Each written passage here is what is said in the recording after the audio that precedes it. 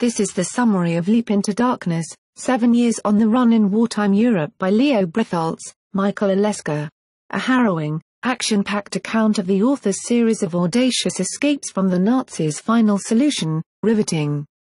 A fascinating and moving piece of history, Library Journal. Young Leo Bretholz survived the Holocaust by escaping from the Nazis, and others, not once, but 7 times during his almost 7-year ordeal crisscrossing war-torn Europe. He leapt from trains, outran police, and hid in attics, cellars, anywhere that offered a few more seconds of safety. First he swam the River Sauer at the German-Belgian border. Later he climbed the Alps on feet so battered they froze to his socks, only to be turned back at the Swiss border.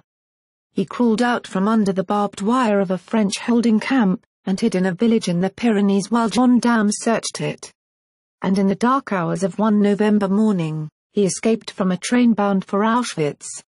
Leap into Darkness is the sweeping memoir of one Jewish boy's survival, and of the family and the world he left behind. For more history books and book reviews visit www.historybookmix.com.